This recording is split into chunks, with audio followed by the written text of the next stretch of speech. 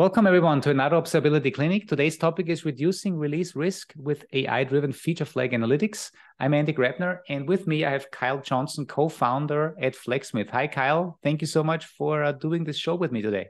Hi, yeah, it's my pleasure. Thank you for having me. Hey, we have a lot of content prepared, but really everything focuses around how we can better observe and analyze the impact of feature flagging. So to go right into what we have prepared for our users, we have these three sections. First of all, why feature flags, then feature flags in action, and then feature flag analytics in action. So most of this, as you can see, is going to be live demos. Now, before we kick off the live demo, Kyle, just to ask you, because for me, you are the expert on feature flagging. You work for Flagsmith, a feature flag organization, also one of the supporters like Dynatrace on OpenFeature, an open standard for feature flag implementations for developers. Can you quickly tell me why people are looking into feature flags? Yeah, so obviously it's going to depend on the end application's use case. But for us, we've been using feature flags to build our own platform for the past 6 years. So for us, it's a massive safety net. So prior to this, you would get pull requests that would build up over time, stale code that's not reaching production. For us, at any point in time, we're able to merge work in progress code into production, which is like a massive safety net. And at any point in time, we're able to test in production. So testing in production is something we really believe in. So we're able to turn on feature flags for our individual developers, for our internal team, and test in production before the features reach the end user. That's awesome. And folks, if you are interested in more, there's a lot of documentation out there on the Flagsmith website, on the Dynatrace website. We'll point you to more content. Also check out the description of the video. There will be links as well. But now, as promised, I would say we go to the live demo. And I think, Kyle, we'll start off with you because you want to show us how feature flags look like and how you manage them in a tool like Flagsmith. Yep, absolutely. I will share my screen. There we go. It's coming through. Perfect. Yeah. Brilliant. So as I've said, we've been using feature flags to power all of our features within Flagsmith. Every single new feature that you see within the Flagsmith dashboard is powered by feature flags. And more recently, we've enabled 2 integrations with Dynatrace. There are 2 parts of the puzzle here with feature flags. There are knowing when you've turned on a feature flag or adjusted feature flag remote configuration. And then also there is what the end user is seeing. So the first integration here is enabling communication between the Flagsmith dashboard and Dynatrace. So essentially what happens here is when a user enables a feature, we send that information to Dynatrace as a deployment event. So that's a key sort of event of when something major happened. The second part of the integration is from the SDK side, so the real user monitoring. So from Flagsmith's perspective, all it takes to do that is to say, enable Dynatrace as true when you initialize the Flagsmith SDK. Okay, so we've been working hard building a broken feature and releasing it to production over the past month. We intentionally released a broken feature that crashes the Flagsmith application intentionally, and we were able to do that with complete safety because that feature is behind the feature flag. And what I'm going to do now in this live demo is enable it in production for the Flagsmith internal team. So what I'm looking at now is the Flagsmith website project on app.flagsmith.com. And essentially what this is the project that manages the features that you can see within the Flagsmith dashboard. And I'm going to filter by demo features. And we can see this broken feature item here. What I'm going to do, instead of enabling this feature for the whole of the production environment, which would be a very bad thing to do, I'm going to enable it for the Flagsmith internal team. So what I've done in advance and how we use Flagsmith ourselves is we've created a segment of users that matches the Flagsmith internal team.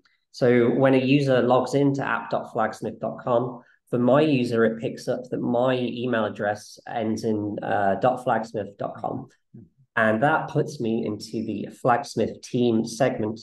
And if I add a segment override for this broken feature and turn it on for the Flagsmith team, I will start seeing that feature in production. So what we can see now is this demo broken feature in the bottom left. So no one else within Flagsmith would be able to see this. This is just the Flagsmith internal team. And as I said, this feature will break the Flagsmith application for me. So I'm going to click on that now, and we see an error. So this is an example of having that safety net of a feature flag with a broken feature and testing it into production. So we've reached this point where a feature that we've rolled out has broken the application.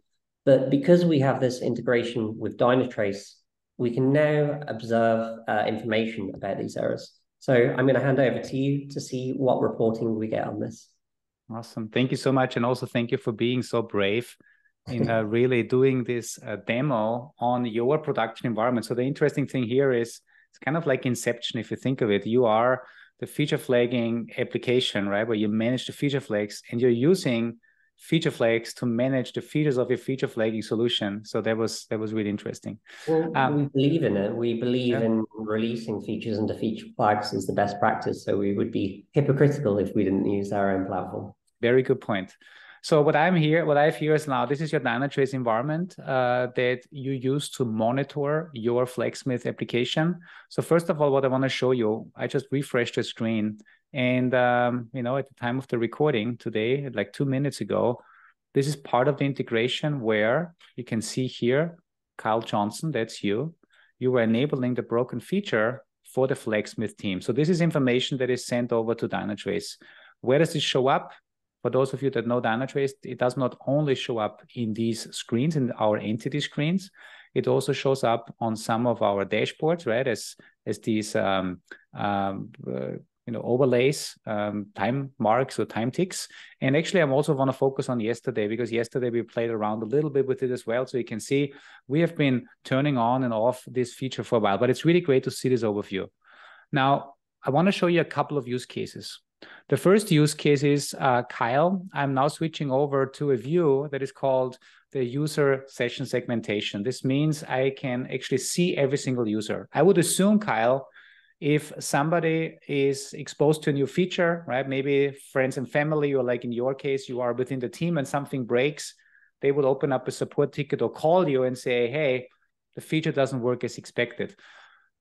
Kyle, in your application, can you remind me, how do you uniquely identify users?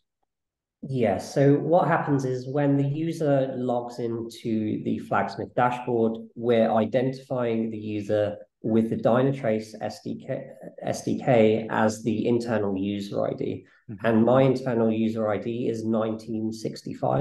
1965. So user tag, I assume you look, you don't look that old, so I don't think it's your date of birth, or no, it's an auto-incrementing ID. It's not. Okay. It's not my date of birth. Okay.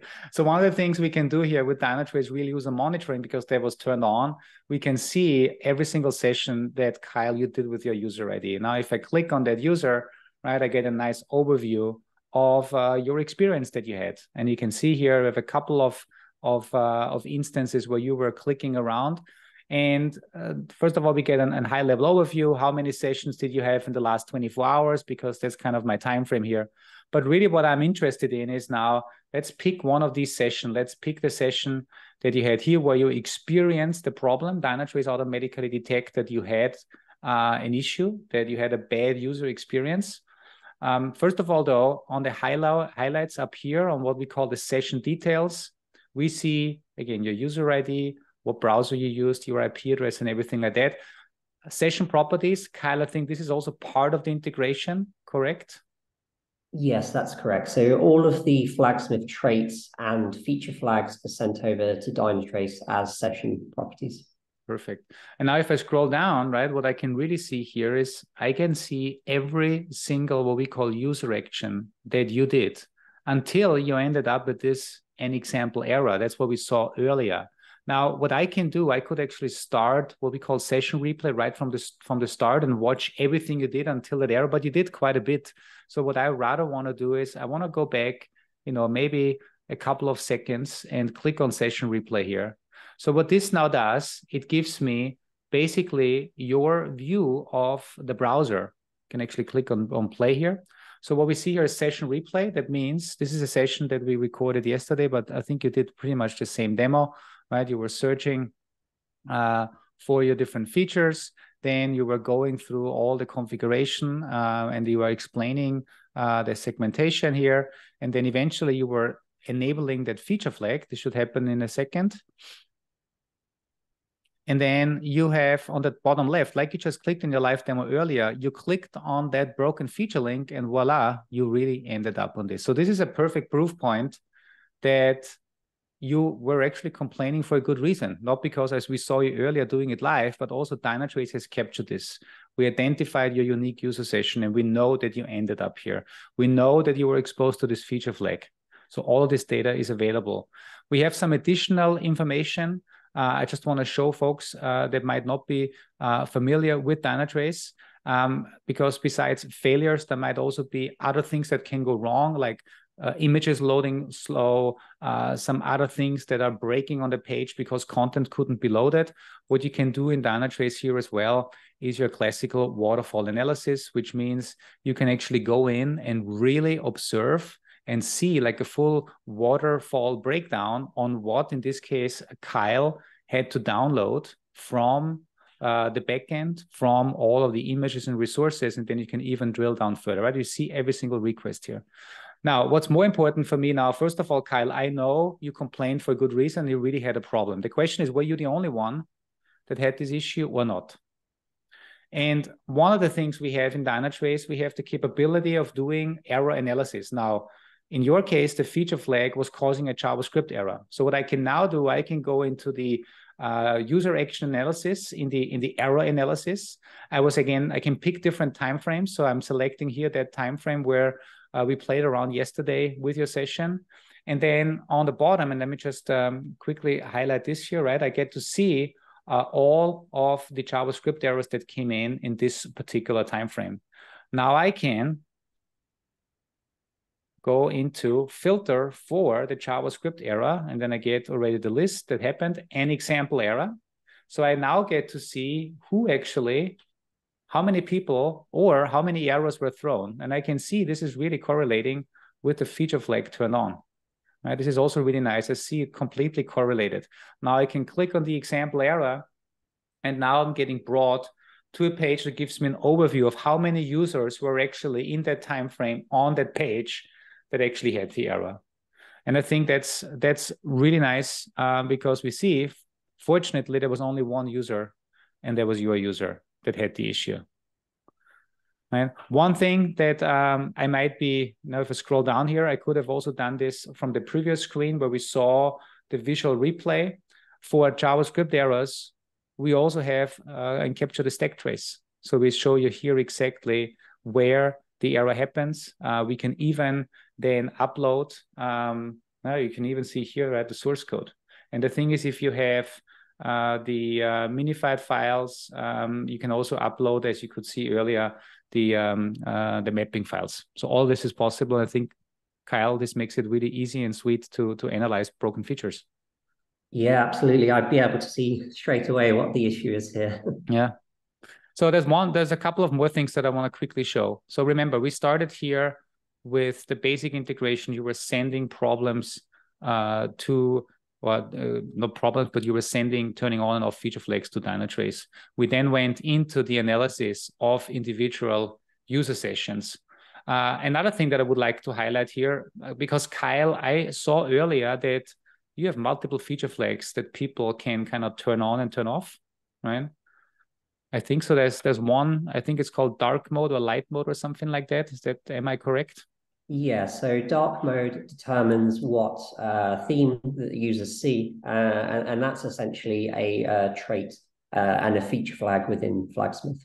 Perfect. So what I can do now is, because we're capturing the integration, allows us on the Dynatrace side to capture which feature flag trait was actually enabled with which value. So I can now actually go in and say, hey, I want to see the enable dark mode. How many people were, let's say, turning it on, right? So I can now go in and I can see in the last 24 hours how many users were turning on dark mode.